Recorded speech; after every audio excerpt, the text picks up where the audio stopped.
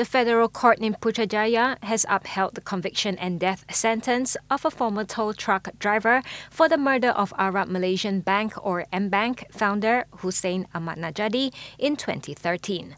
A three-member bench led by Court of Appeal President Justice Rohana Yusuf also affirmed the 18-year jail term on Koong Swee Kwan for attempting to murder Najadi's wife, Cheong Mei Kuen.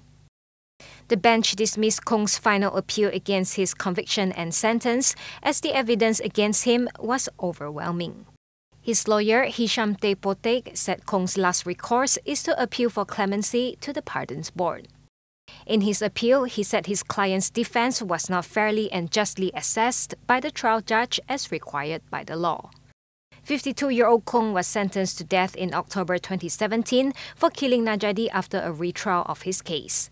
He was also sentenced to 18 years in jail for attempting to murder Cheong. He was charged with committing the offences in the parking lot of the Kwan Yin Temple in Lorong Ceylon in July 2013. In 2014, the Kuala Lumpur High Court sentenced Koong to death for Najadi's murder and 18 years jail term for the attempted murder. However, in December 2016, the federal court set aside his conviction and ordered the case to be retried in the High Court after ruling that Justice Muhammad Azman could have been prejudiced since he had heard the appeal of the taximan Chiu Siang-chi, who was facing charges of possession of pistol and bullets. Chiu was said to have driven Koong away after the shooting.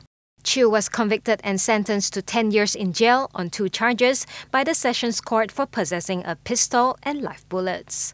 However, he was acquitted by the Court of Appeal in 2015.